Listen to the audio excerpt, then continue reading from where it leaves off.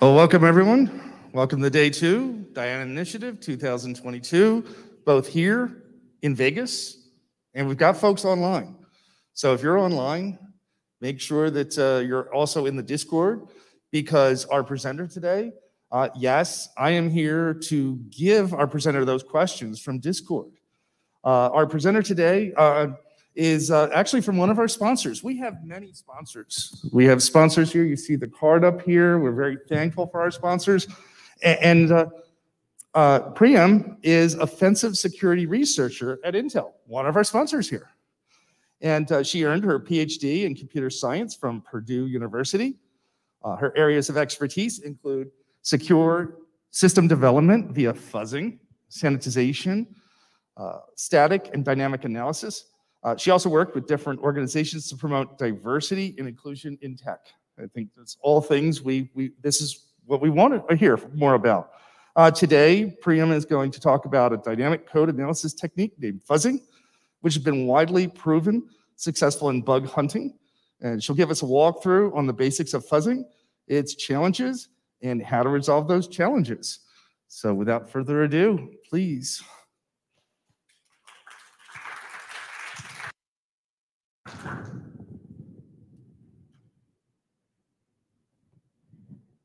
Hello, everyone. Thank you, Bill, for the introduction. That was nice. So, hello again. I'm Priyam, and I'm very glad to be here today. I know it's pretty early in the morning, but I hope you all got your caffeine. So, let's buckle up and start our talk. So, today I'm going to talk about a very interesting topic, fuzzing, and we'll take you to a journey where we'll learn more about different aspects of fuzzing, how can we use it, and different challenges and the best practices for using fuzzing. So a little bit about myself. I'm originally from Bangladesh. I came to US for my higher study. I did my PhD from Purdue University in system security. Then in 2020, I joined Intel as an offensive security researcher. At Intel, I work in different domains, starting from software security to firmware security and hardware security, both on the attack and defense side. And fun fact about me, I'm a huge manga fan. I read a lot of mangas. Any manga fan here? Nice, high five. So yeah, my favorite manga is Spy Family. So outline, I already mentioned a bit about it. So we are going to talk about fuzzing, all the different types of fuzzing, how can we best use fuzzing using sanitizers, challenges, and our best practices. So fuzzing, we know like we are all security researchers, security engineers, security analysts here in Vegas, virtually. So bug hunting without fuzzing, no, that's a big no. But bug hunting with fuzzing, that's a big yes. And we will explore why bug hunting with fuzzing is a must and should be like a part of the secure software development cycle. Now, why fuzzing? Software can be buggy. Bugs are everywhere. It can be in a small piece of code. It can be in a huge code base like Chromium, Linux, but not. So bugs are everywhere, and we cannot deny it. And we need good defense mechanism to make our code base bug-free. We need defense, we need tools and techniques to find these bugs. We all have unit testing, feature testing as part of our software development cycle, but this unit testing and feature testing are not enough to find all the bugs in your code base. There are tools, techniques like different static analysis tools, but they lack precision because static analysis tools, they don't have the runtime information. So here comes fuzzing. A bit context about fuzzing with traditional testing. Let's start with manual analysis, which means doing code review. That means you have a security engineer, security researcher going through your code and look for different patterns of bugs in your code. This is good. And then there is unit testing, property testing to understand how your code is doing. But this is not enough. When we are talking about millions of lines of code, a security researcher, a human person, is not enough to find all the bugs in your code. So this is not scalable to the scale of like millions of lines of codes. Then comes static analysis. It's automated. We can scale it. We can find bugs with all these static analysis tools. But the problem is it doesn't have the runtime context. So it will miss a lot of bugs and will suffer from false positive issues. That means it will target a particular pattern as a bug, but which is not, in fact, a bug. Then comes dynamic analysis, which means we'll have the runtime context, we have more precision. But the problem is that it might take a lot of time, and fuzzing falls between in this dynamic analysis domain with other techniques like memory monitoring, GCC or LLVM sanitizers. The point is that all these approaches, manual analysis, static analysis, we cannot replace these techniques with fuzzing, but fuzzing augments all these already established techniques. Now, fuzzing success story. Why should you consider to fuzz your code base? It's very effective in bug hunting. If you see today's CVE list, you will see that a lot of the CVEs are coming from like fuzzing the code base. All these logos here, Google Chrome, Firefox, Linux, JPEG, Nginx, Adobe Flash Player, all these applications, people found bugs in them using different fuzzing techniques. So fuzzing is very successful. Fuzzing is successful in finding bugs in your code. For example, if you take ClusterFuzz, it's a fuzzing platform from Google, which was able to find 25,000 plus bugs in Google Chrome. And then it also were able to find 22,000 bugs in over 340 open source projects. So we can say that safely that fuzzing is very successful in finding bugs. So you should consider using fuzzing in your code bases. Now, what kind of bugs are we looking at to find using fuzzing? We can start with different type of memory errors like stack overflow, buffer overflow, heap overflow, memory corruption, uninitialized reads, all these bugs, especially those memory safety and type safety bugs we see in C and C++ code base. And fuzzing is not just for C and C++ codes. We can apply fuzzing to other languages like Python, Go. Fuzzing is possible for other languages as well. And apart from the memory management issues, like that's a huge portion of bugs in today's code bases, fuzzing can also help us to identify other sorts of bugs like deadlocks, null pointer, undefined behaviors, runtime memory leaks. So fuzzing is very capable of finding bugs, like this type of bugs. And fuzzing, cannot detect logical issues. So apart from the logical issues that are inherent to your code bases, fuzzing can detect almost all other bugs. Now, a simple scenario like what type of bug are we looking at using fuzzing? Here we have an input buffer that's 32 bytes, and this input buffer can be monitored, can be tracked by the adversary, any adversary. And the first 3 bytes of the input buffer is kind of indicating type, subtype, and then length. Now there's a conditional statements where we are trying to do is that if the first byte, which is type, is some value, we are talking about 12, and then the other, the second byte, which we are indicating as subtype, if it's a certain value, 64, then we have a local buffer of 4 bytes, and then we will do some memcopy. Now remember, I was saying like input buffer, it can be monitored, it can be tracked by the adversary. So this can ultimately lead to stack buffer overflow, because here the local buffer is only 4 bytes, but length, which is like which is like monitored by that attacker or adversary, can be a very large number other than 4. So this can ultimately lead to a stack buffer overflow, but only if we have these certain values, like we are giving the first byte as 12, second byte as 64, and the third byte length is greater than 4. So then it will trigger this particular condition, particular bug.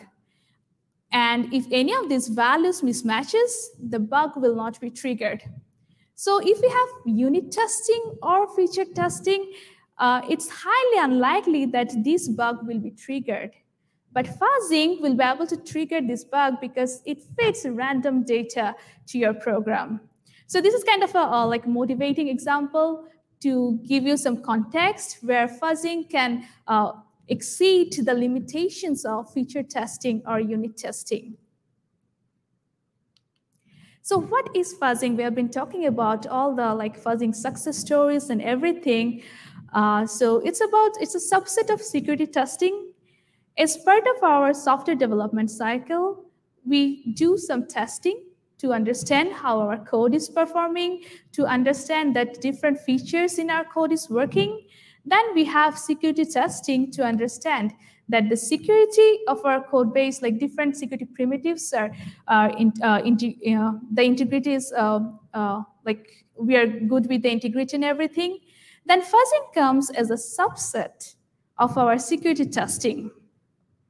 It's kind of a negative testing. Instead of trying to understand the functionality of the code, we will try to trigger different unexpected, unspecified, or erroneous behavior by feeding random inputs to the code. And there are different popular fuzzers that are widely used. To name some, American Fuzzy Lob or FL, FL++, Leaf Fuzzer, Hong Fuzz. These couple of fuzzers are very widely used. So now that we know what is fuzzing, we will take one step more to understand how fuzzing actually works. So in the beginning, we are talking about manual code review, static analysis, dynamic analysis.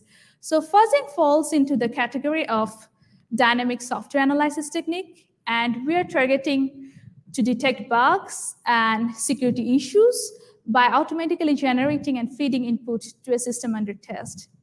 So for example, we have a system under test. It can be a browser, it can be a server, any program application you have. We are monitoring it. The fuzzer is generating some random input. By random, we can have our own algorithms, how to generate inputs. We'll come to that in our later slides. And then we are testing by feeding those inputs to our target, and we are trying to understand how the system is reacting to all these mutated or random inputs.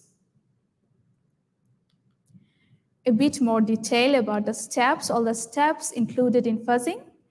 First, we need to identify our target system. Our target system can be any browser, server, it can be any image-based library like JPEG, libpng, any libraries. Then we need to determine the inputs. In fuzzing terminology, we can also say it as seeds that we will feed it to our program. Then we will generate some fuzz data and we will execute tests with our fuzz data. Next, we need to monitor or analyze our system behavior. And finally, we will log all the crashes and try to find the issues. So the whole goal is to try to generate random input and then feed it to your program, try to understand how it's behaving and see the crashes. That means how we can lead to some particular crashes. And from the crashes, we will track back to the original issues. That means where the bug actually happened. Any questions so far up to this part? We're good? Cool.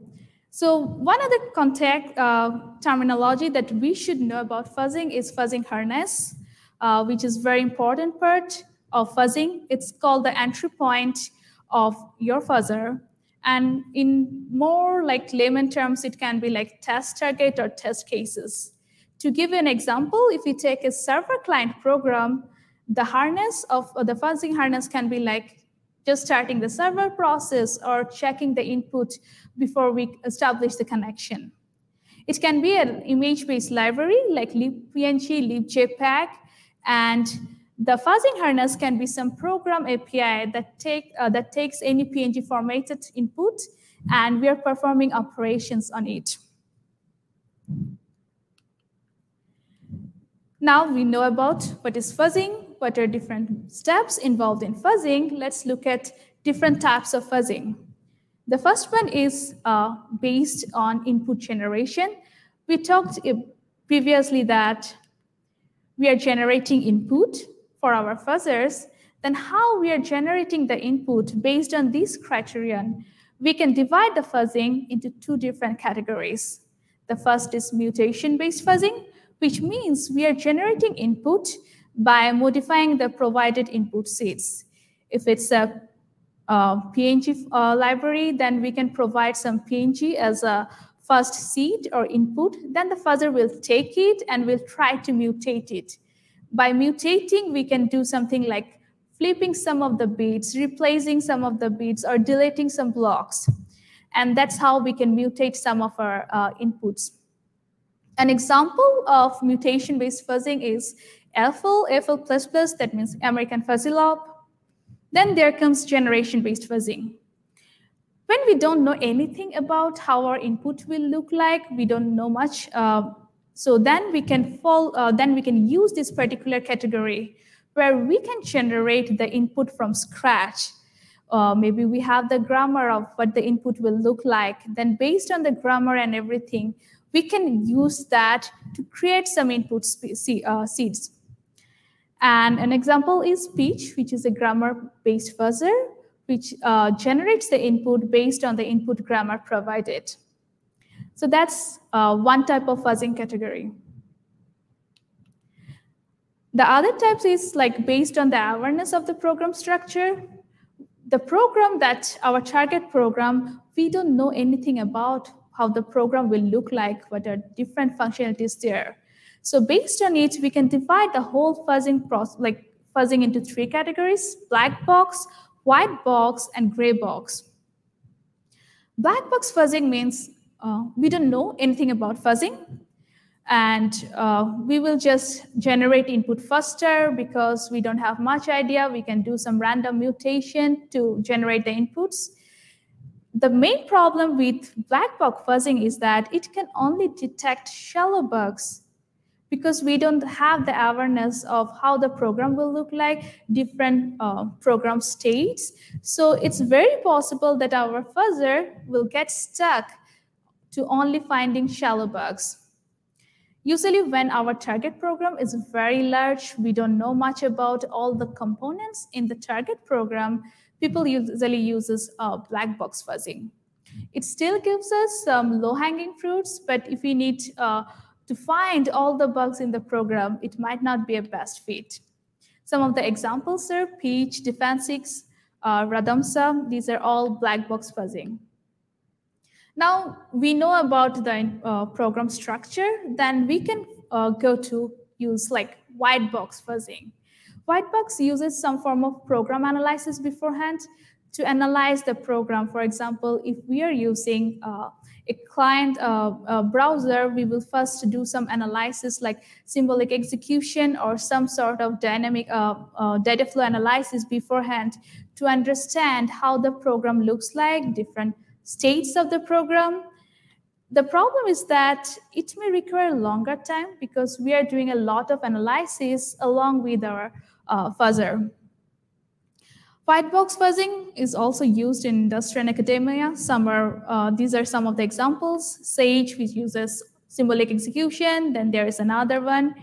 So black box fuzzing is that when we don't know anything about the program. White box means that we don't know a lot about the program. That means we have the complete analysis of the whole program. And then comes gray box fuzzing, which falls right in between black box and white box fuzzing. Here we are doing a very lightweight program instrumentation to collect some feedback about the program. That means when we are targeting a new branch in the program, we will collect the feedback. And we will give an initial seed corpus or some input to feed the fuzzer, and we will collect some coverage based on it. AFL, Honk Fuzz, these are all gray box fuzzing, and in today's industry, gray box fuzzing is the most widely used one because it gives us the benefits of both of the worlds, both black box when we don't know anything, white box when we have all the knowledge, but it's very slow.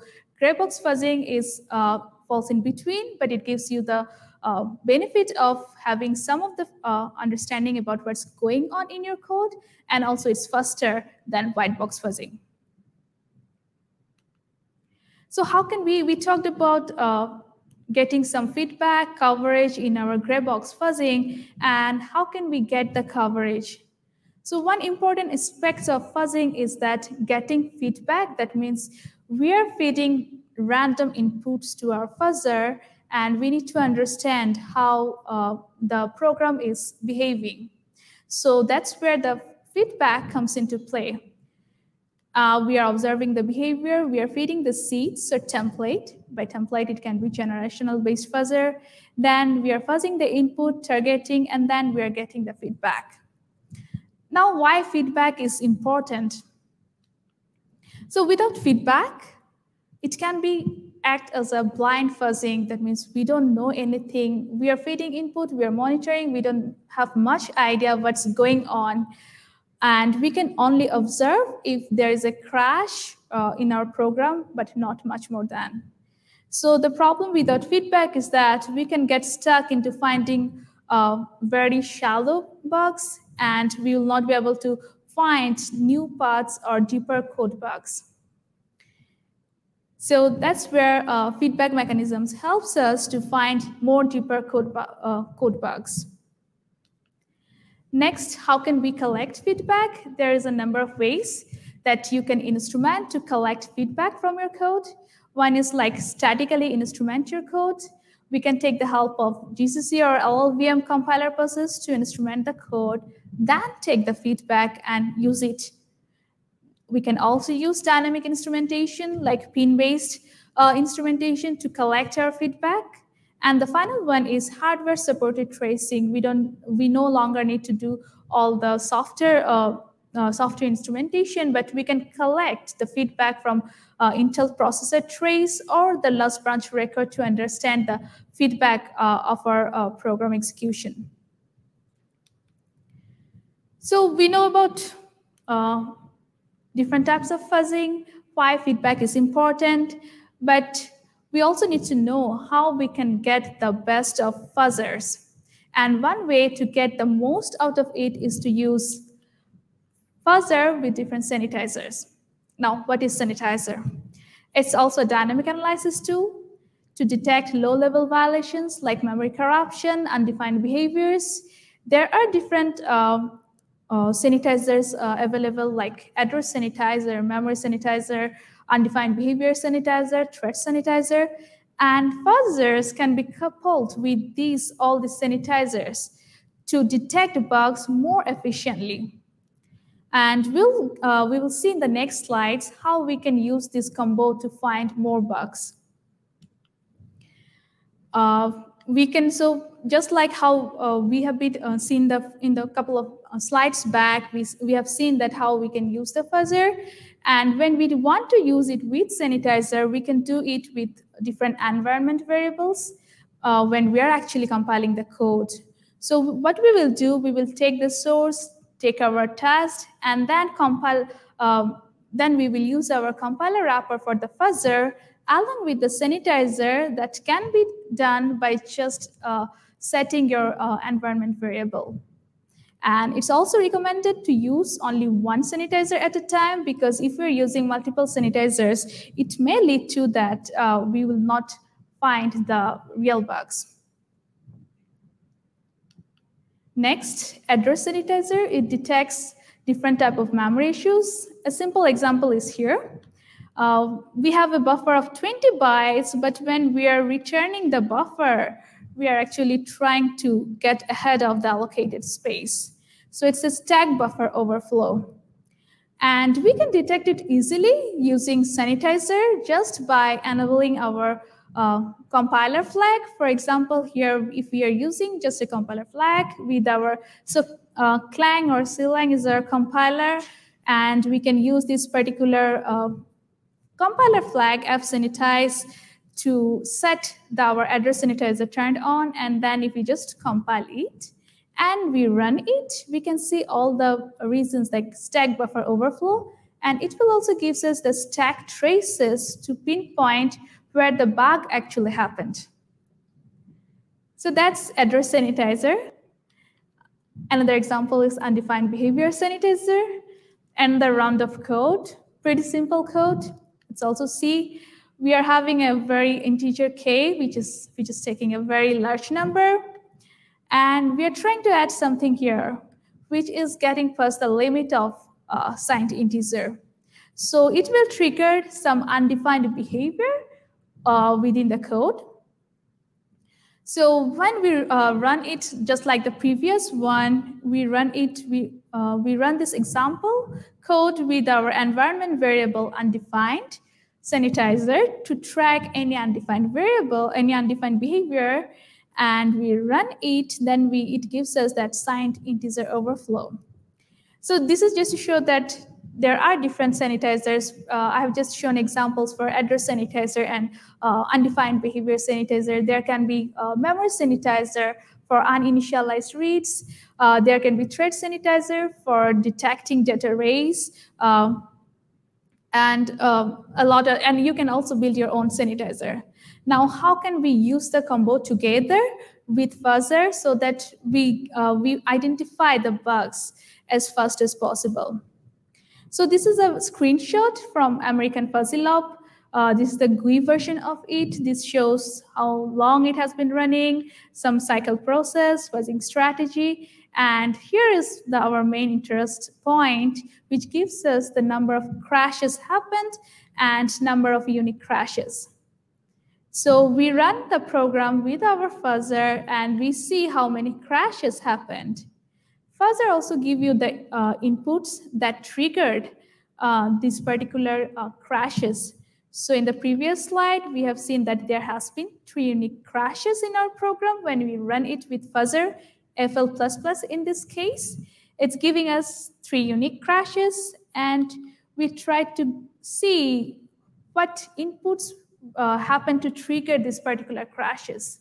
So it gives us three input for 3 different crashes, and then we can regenerate the same crashes using this particular input, which gives us all the stack traces to identify, to pinpoint the bug. So in this way, we can combine sanitizer, which gives us all the stack traces and everything. In the Fuzzer world, it gives us the crashes, the number of crashes, what input triggered. And if we combine the both, we can find all the inputs that trigger different crashes, and we can then use the different traces to pinpoint our bug. A simple way to find bugs as early as possible. So we have seen fuzzing, we have seen all the goods of fuzzing, but just running your code with your Fuzzer is not enough. It can lead to different problems, and if we categorize all the challenges or roadblocks, the first one would be input generation, execution engine, coverage wall, evaluating fuzzing effectiveness.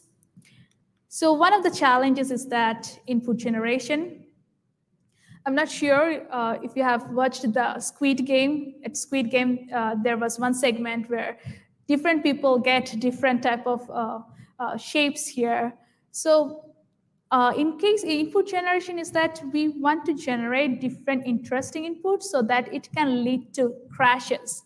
But if we don't know the knowledge of the input structure, or if we don't know anything, if it is simple, then the Fuzzer will find the bug very easily. But if it's a very complex input structure, the Fuzzer will have a very hard time to identify the input structure to trigger interesting crashes, which will defeat our purpose of finding bugs.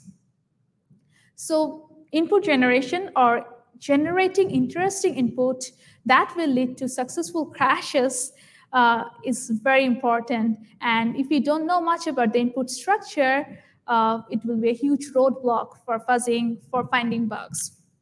Then the challenge is coming from the execution engine. Our target is to find bugs and find them as early as possible in a very first way. But if our execution engine is slow, then our bug discovery will be slow, which will ultimately defeat the purpose of using Fuzzer. So having an optimized execution engine is a must. Then the coverage wall. That means at certain point, no matter how long we are fuzzing, if we are not fuzzing good enough, we might get stuck to a particular program point. That means a shallow code paths. If there are like sequence of conditional checks or anything, there is a good chance that the fuzzer will not find those bugs. So another huge problem in fuzzing is that we can get stuck. We can get stuck to only finding very shallow bugs. We are not, if there is a checksum involved in our code base with a huge conditional chains, there is a good chance that the fuzzer will not get it. Because to satisfy all the conditional checks in the chain and then to trigger the bug, it's hard. And the next one is evaluating fuzzing effectiveness. We know that fuzzer can find bugs, but how can we measure that I have found all the bugs in the code?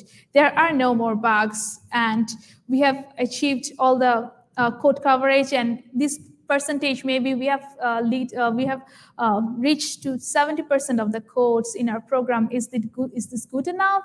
Do we need to go to 100%? So all these things may lead up our fuzzing not very successful. So what are the solutions to solve all this problem? The input generation problem that we were talking, where we are not able to, we might not be able to like generating interesting inputs. We can switch back to grammar-based fuzzing for better input generation. So instead of relying on different mutation-based fuzzing, we can use the input grammar so that even if the input structure is very complex, but when we know the grammar, we can generate interesting inputs for our fuzzer.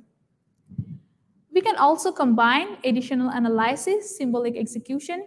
Just because we are using fuzzing, it doesn't make us not to use other static analysis techniques. We can use symbolic execution. We can do some lightweight taint analysis to give more context about the fuzzer to generate more interesting inputs for our program. And then finally, the crash tracing and coverage analysis. Crash tracing is the one that we have seen earlier. That means we have the number of crashes that lead to inputs that lead to the crashes, and we can use them to re-trigger those crashes, find our bugs. And for coverage analysis, it means that how can we measure that we have triggered all the code paths in the program? It's not just in fuzzing. Coverage analysis is used in other testing, software testing mechanism. And this information is used to make like informed decision how we want to like mutate our input. For example, if a certain input trigger a particular crash, the fuzzer might want to mutate that input further because it has been triggered successful crashes before. So those kind of inputs might be more interesting for fuzzer for us to find bugs. And how can we understand that we have fuzzed enough? We can use different metrics, like different coverage metrics, like basic blocks, different branch condition. That means if my program has 20,000 basic blocks, maybe we have covered like, if it's 20,000, maybe we have covered 18,000, maybe it's a good enough. If there are 10,000 branches in my program, if we can cover 80% of them, that's good enough. Or we can sort to path analysis, how many code paths we have actually explored. So this solution can help us to get the most benefits of our fuzzer.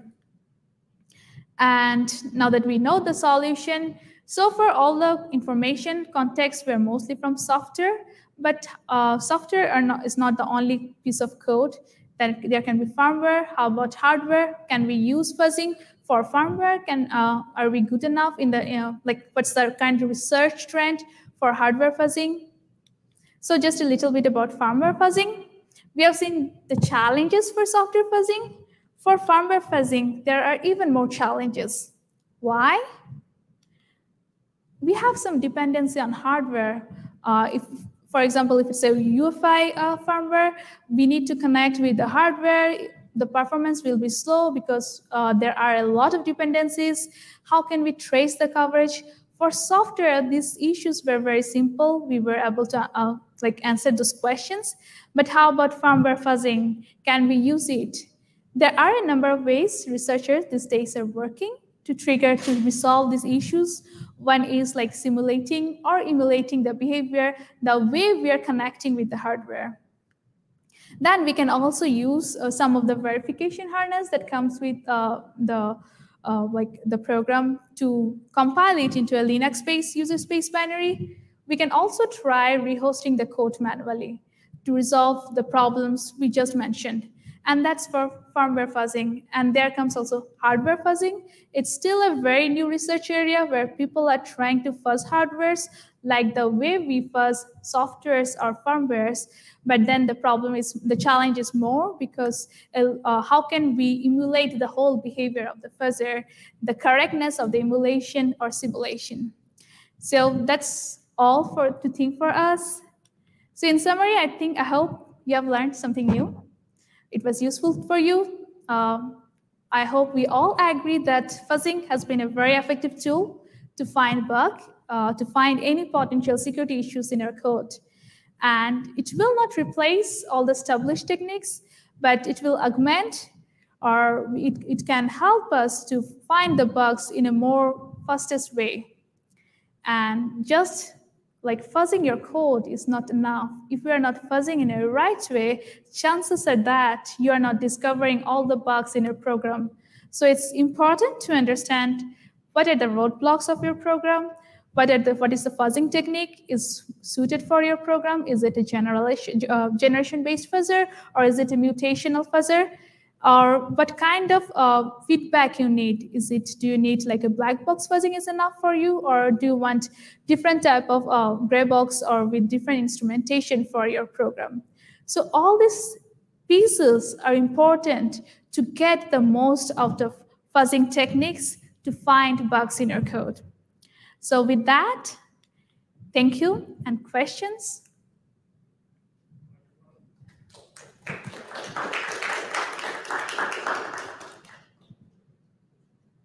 Any questions? We have a microphone. I'm going to walk back and check Discord here.